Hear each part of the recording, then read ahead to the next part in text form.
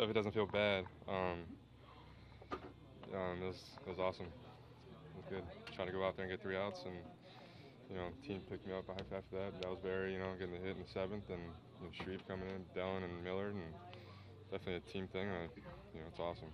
I mean, you all know kind of who their three go-to guys are going to be in the seventh, eighth, and ninth. How does it feel to be the guy who? I mean, you came in and tied game in the sixth, man. It's a pretty big spot to be trusted in this early. Well, you always got to be ready. It's everybody's here. That they're good enough to obviously pitch here. It doesn't mean they're going to be pitching in losing situation or winning situation. You got to be ready. When you get the call, go out there and do your job. So it's just always being ready, always being prepared is definitely key.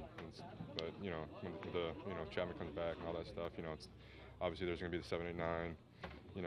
But like I said, you still got to be ready. What have the last week to 10 days been like for you, from making the team to being put in tough situations like you were tonight?